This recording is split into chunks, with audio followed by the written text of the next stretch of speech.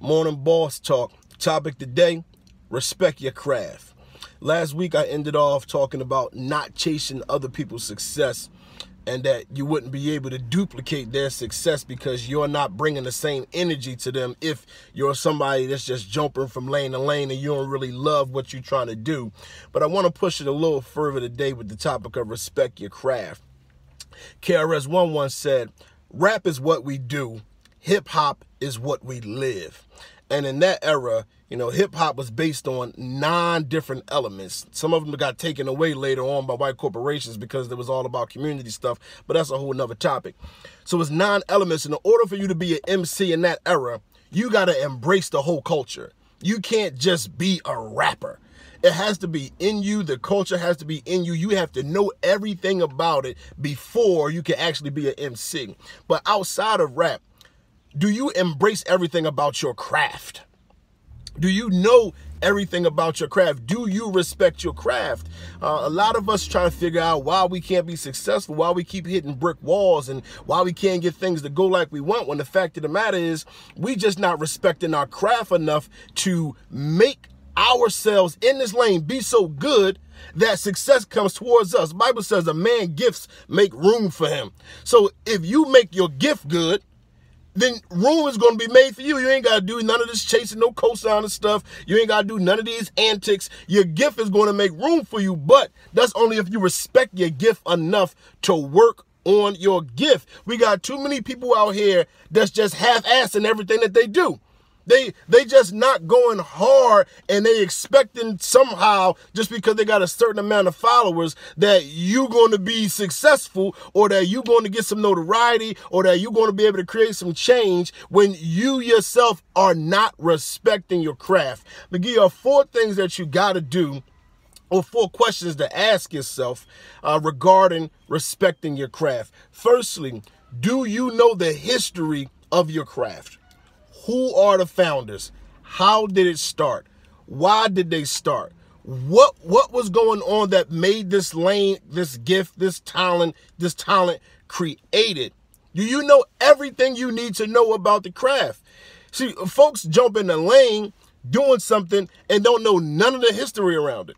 If you don't know the root of what you're trying to do, if you haven't watched how it's evolved, watch the people that were in the beginning, in the middle, people that are doing it currently. If you haven't learned everything from point A to where you are today, you're going to be doing a whole bunch of stuff wrong, just doing stuff out of your own mind, and instead of researching and studying and seeing how this thing is supposed to be done. Now, I'm not saying that we got to do things like people did in the old days the whole time, but you do have to study it, because it's a reason why they did what they did. It's a reason why they created certain foundations. It's a reason why they created certain standards. It's a reason why they created certain ways to do stuff, because they understood that this is how we preserve it. Then you come right in and you don't want to preserve the craft, and you just mess the craft all up.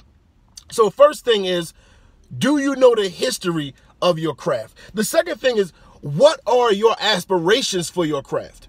Do you want to be the best that you can be? Too many folks are literally just okay with mediocrity. They don't want to work on nothing to be their best. As long as they can be okay with it, they like kids that just okay with a D. I passed though. No. What are your aspirations for your craft? Do you really want to do this thing at the best level that you can? I ain't talking about in comparison to other people being better than this person, this man or this woman. I'm talking about, do you within your craft every day want to be better than you were yesterday? Do you know the history of your craft? What are your aspirations for your craft? Then what do you want to bring to your craft? As I said, I'm not saying that we got to do stuff like they always did. We got to evolve it, but what do you want to do to evolve the craft? What are you working on to make the craft better, that is going to be better for the next generation that come after you? See, when you know your history, when you are working on your craft, you want to be your best, and when you want to evolve the craft, bring something to the craft, it's no way you can't be successful, because now you taking this thing to a whole nother level. You exposing it to a whole nother demographic of people. But that only happens when you respect your craft. Don't stop BSing with your craft. Then the last thing is real simple. How much do you work on your craft? How much do you work on your craft? I'm a speaker. Now, obviously, we talk all the time.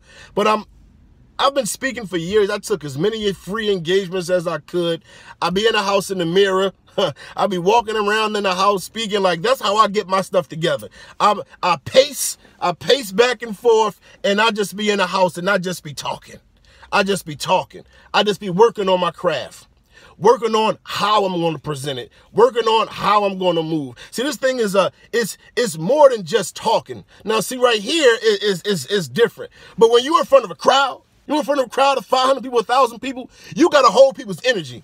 So you have to know when to be calm when you're talking because you want to get a certain thing across. You also have to know when you need to project your voice on certain things so people will grab it and stop and pay attention. You need to know where to look in certain times. Make sure you got your crowd's eyes. Make sure they're watching you. Make sure you're having contact with them so they can feel you. They can feel your energy. When you feel their energy and you feel like you got to get a little more amped so you can amp them up, or you feel the energy and you got to turn it down a little bit. But you only learn that from practicing your craft. You don't think that you can just get up on a stage and just speak like a professional speaker just because you talk all day. No, this stuff is worked on. It's a whole science to it.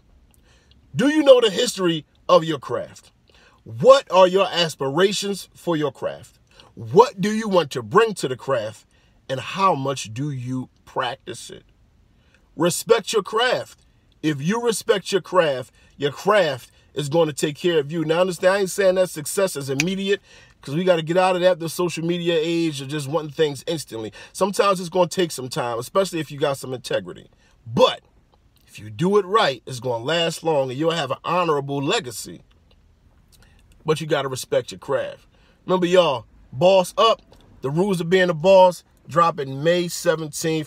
And make sure y'all stop by bfmcrewman.com right now and pick up something off the website. And as always, I love y'all. By the way, I got a new cut. I'm looking handsome too.